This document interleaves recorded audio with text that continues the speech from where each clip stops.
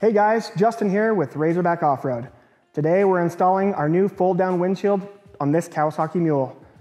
First, we'll start out with a quick overview of all the parts, hardware, and tools necessary, and then we'll go right into the step-by-step process of how to get it put on your machine. Let's get started. Included with your windshield, you'll have an upper panel, an upper tray with 2 clamps, the center windshield, the lower panel, and 2 windshield supports, as well as the hardware kit. The tools you'll need include a Phillips screwdriver, a 3/8 socket and wrench, a 7/16 socket and wrench, and a 17mm socket and wrench, drill and 1/4" bit, and whatever driver you've got available. So we're going to start by putting your lower panel in place temporarily. We're going to line up the bolts on each side. You can just feel those bolts in the holes until it lines up. And then we're going to take a marker and put a line on the front of the lower panel so that we know where to put our gasket on the machine.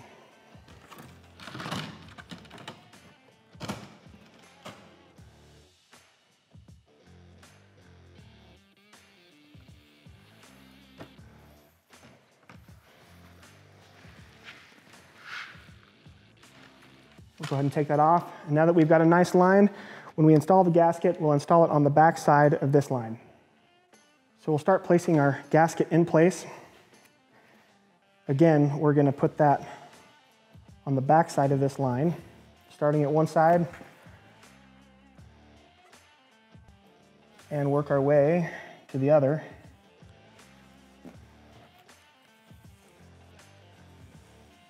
The gasket should come pretty well with the correct length, but if you need to, you can always trim that.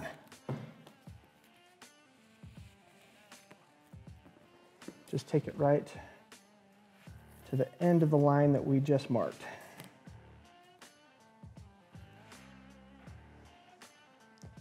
The next thing we're going to do is remove these lower bolts in the roll cage. Just make sure that you hold on to the nut. We're going to use that as we put the windshield on later.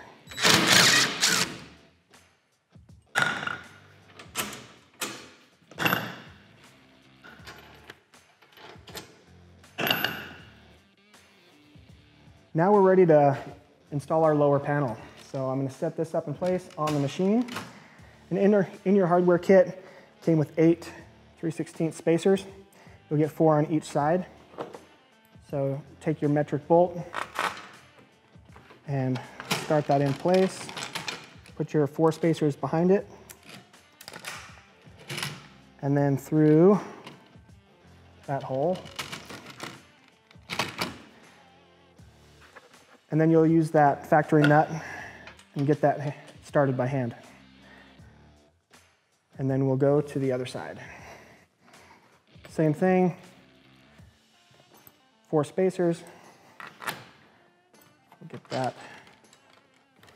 started.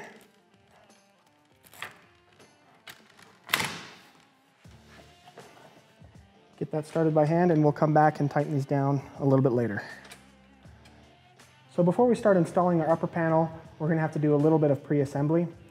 So with our 1024 hardware, we'll start by assembling the tray to the upper panel. Start on the tray and get these 3 bolts from the bottom. As always, we're just installing these finger tight. And we'll go back and tighten them once we get them all in place.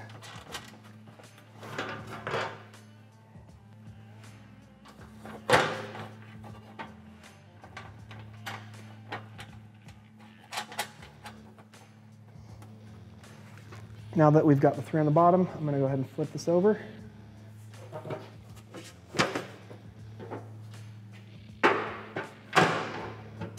And get the other 2 from the top.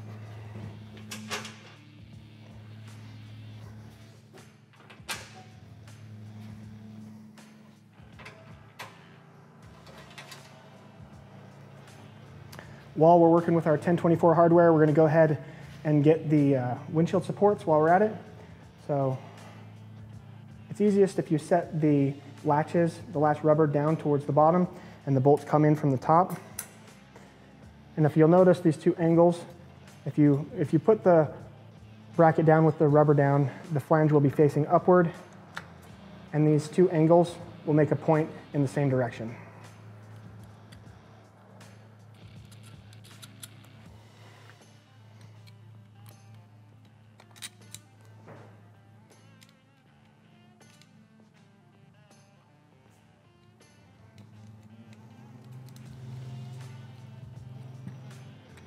Once we get this together, we'll do the same thing, or you can do the same thing rather, on the other side.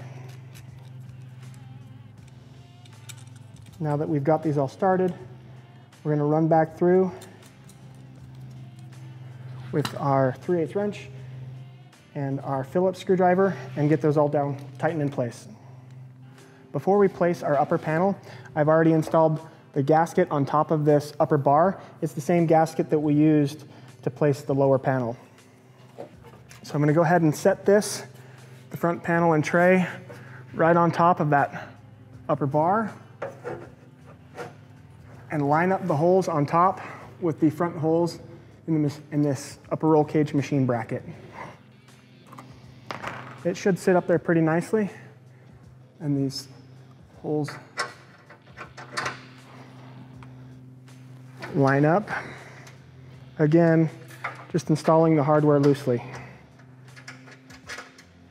And we'll get the same thing on the other side. So to finish off the upper panel, we just need to place our clamps in place. So you're going to fit that right around the roll cage bar, and then place your bolts from the front.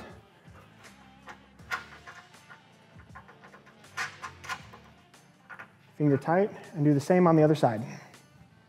Now that we've got all the hardware started, we're going to go ahead and tighten everything down. Just make sure that this center panel is lined up in the center of the machine, and then start with your upper brackets with your 3/8 ratchet and a 7/16 wrench, and get everything tightened down.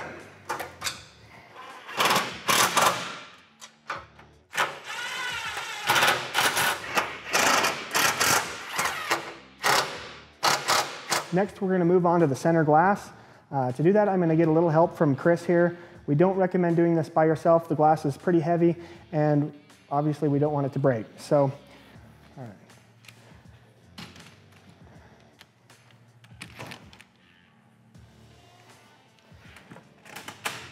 So when we set this in place, we're going to use the stainless steel hardware on these stainless steel hinges.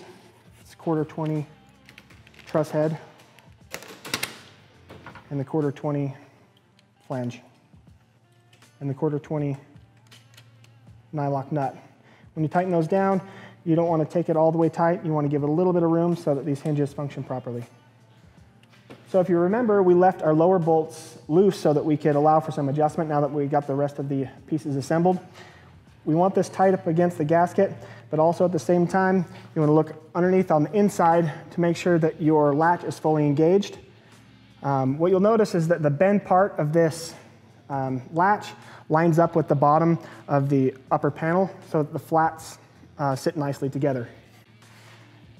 So now that we've got those in place, we're going to take our 17mm and tighten this down.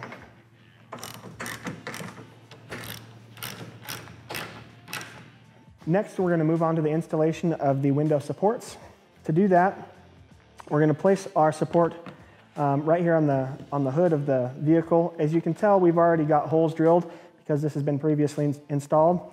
So we're just going to go through this, and I've got Chris here to help me put the window down so we can make sure it's in place.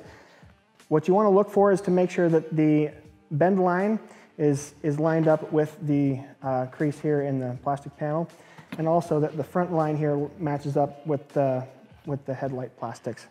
You line up those two things, and that's going to get you pretty close. And then, most importantly, what you're going to want to do is bring your windshield down and make sure that this latch lines up closely to the windshield itself. There is a little bit of play there because this is a rubber bracket, so it's not hypercritical, but just make sure that is close. Now that we've got that where we want it in place, we're going to mark these holes and get those drilled with a 1/4-inch drill bit. So now that we've got our holes marked and drilled, we're going to go ahead and bolt our support in place. Again, using our 1/4-20 hardware. It's easiest just to go ahead and start all of your bolts from the outside. And then we'll have to reach from the hood here and reach through and get all these started. Once you get these all started, you're going to reach through with your 7/16 box end wrench and a 3/8 ratchet on the outside to tighten those in place.